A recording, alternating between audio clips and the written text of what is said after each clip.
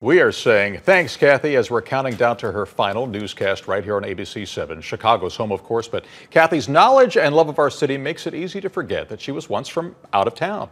Kathy started her broadcast journalism journey in the Pacific Northwest just days out of college, landing a job at a TV station not too far from the Brock family farm. So I graduated from Washington State University at 2 o'clock on Saturday, and I started my first job 48 hours later at KEPR Television in Pasco, Washington. Kathy's young career was off and running. She was on the air at the station that she grew up watching. And she was on the move quickly, just several months later, landing an anchor job in Boise, Idaho. And then her next stop, KUTV in Salt Lake City.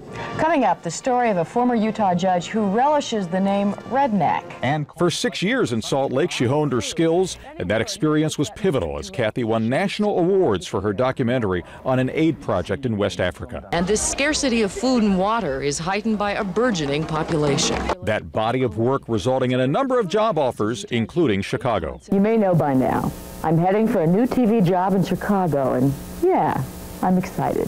In 1990, Kathy joined me as co-anchor of ABC 7 News This Morning. He thought he was getting a promotion when in fact he actually got me, which was not what he thought was in the cards. Also in the cards was our cringe-worthy performance in this AM News promo. Have you seen this tape we got in this morning?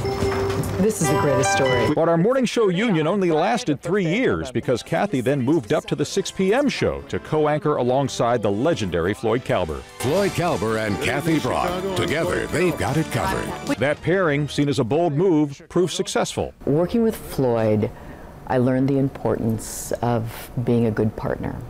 And then in 2003, she got the top spot at ABC 7, joining the 10 p.m. show to co-anchor with Ron Majors.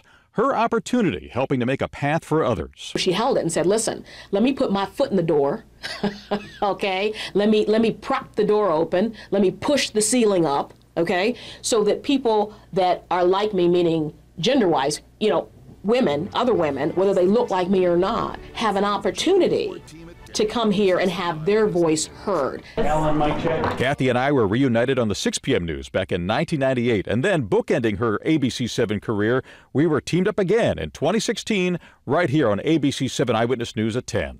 Alan likes to say that the reason that we've gotten along so well all these years is because we only spend, less than an hour a day together. I like to think it's more than that. No, it's really that we spend less than an hour of each day together. I don't know about that. We'll have many more surprises for Kathy throughout the day tomorrow ahead of her final newscast. Don't miss it tomorrow night at 10. Hey, if you like that video, be sure to subscribe to our ABC 7 Chicago YouTube channel.